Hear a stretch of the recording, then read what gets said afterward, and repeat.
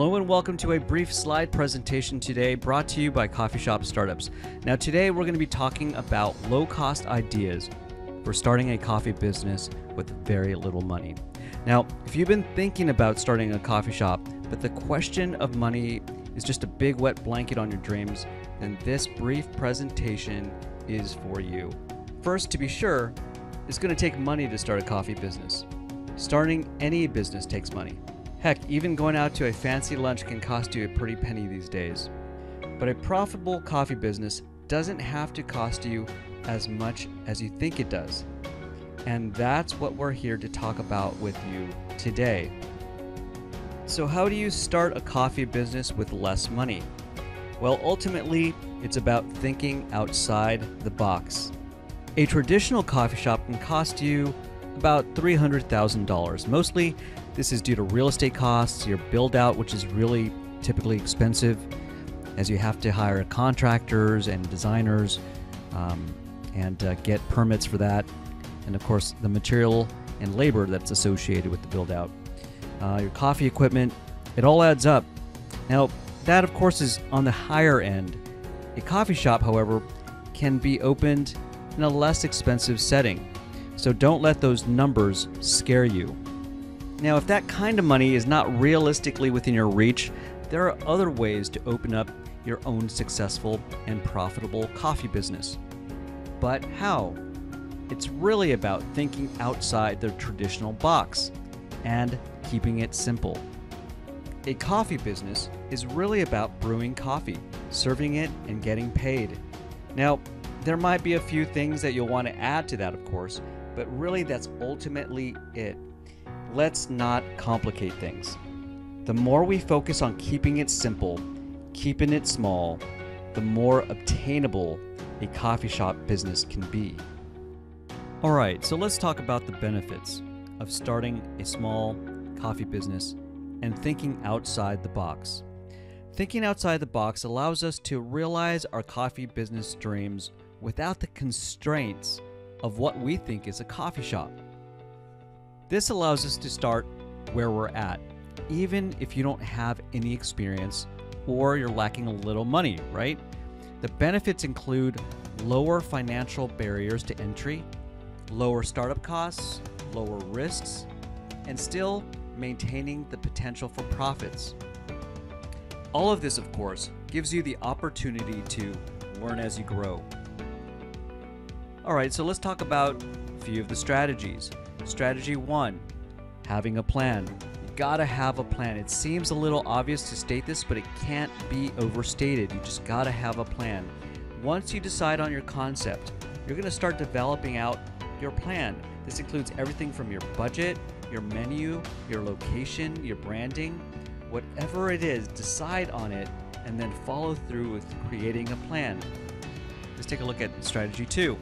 Reduce your rental costs. This is by far the most financially impactful decision you can make when it comes to starting a low-cost coffee business. Reducing your rental costs and your build-out costs, that is the cost associated with building out your bar, your floor, your walls, your plumbing, your lighting, your bathroom, etc., you're going to reduce a majority of your expenses. How do you do that? How do you limit your rental costs?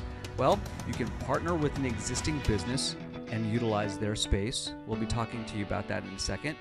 You can start a mobile coffee business, an espresso catering business, an online coffee business. All of these eliminate the need for physical space and the costs that come with it. All right, strategy number 3.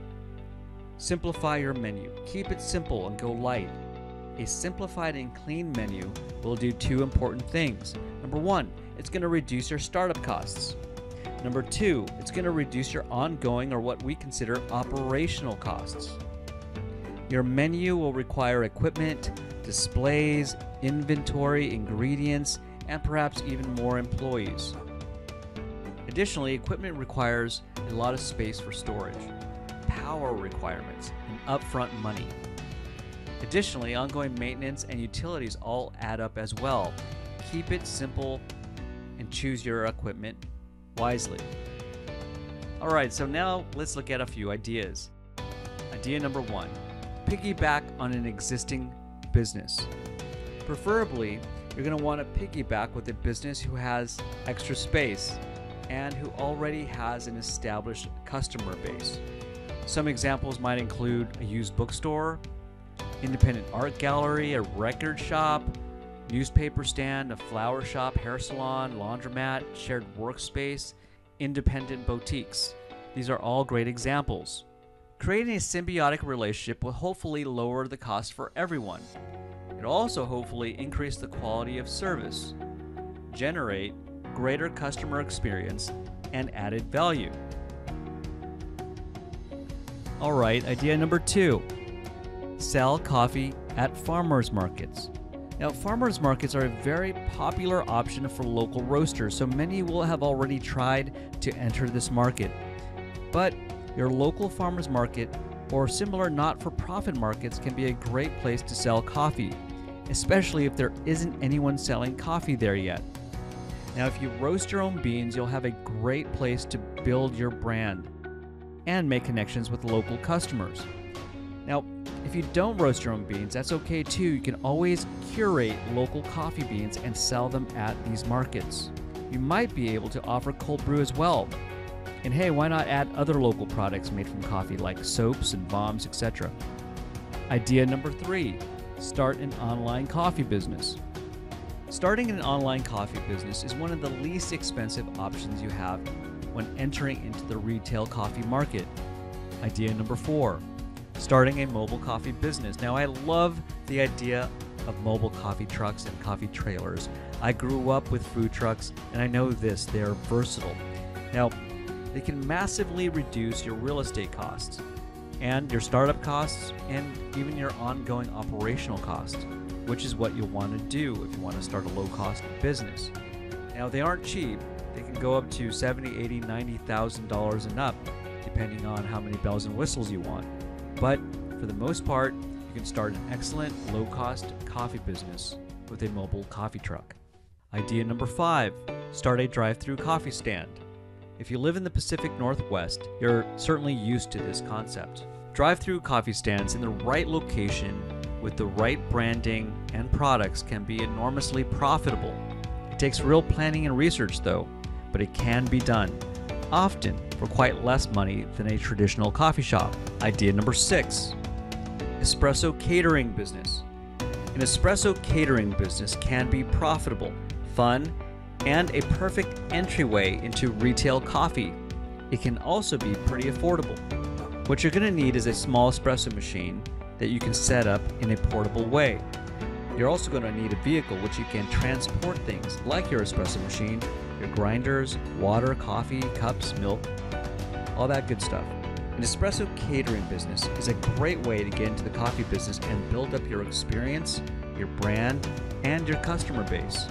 And if you want to start even smaller, you really don't need an espresso machine. You can manually brew all of your coffee that you are serving.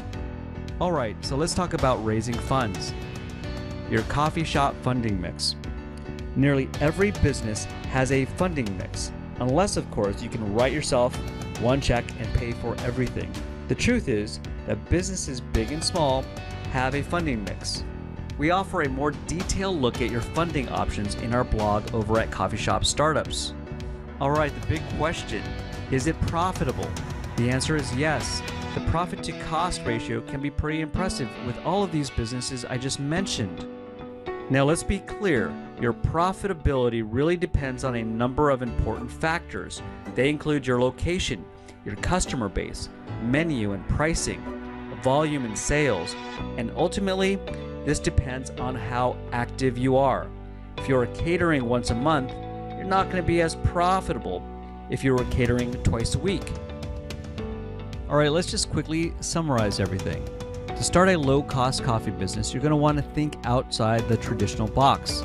You're going to always want to look for filling a need in your community, and you're going to want to reduce your need for renting space. Remember, you can sell at indie boutiques, you can sell at farmers markets, you can start a coffee truck or a coffee trailer, start an online coffee business, open up a drive-through coffee stand, piggyback on an existing business, or start an espresso catering business. All of these are great options to start a low-cost coffee business. You can do it. For more information, check us out at coffeeshopstartups.com.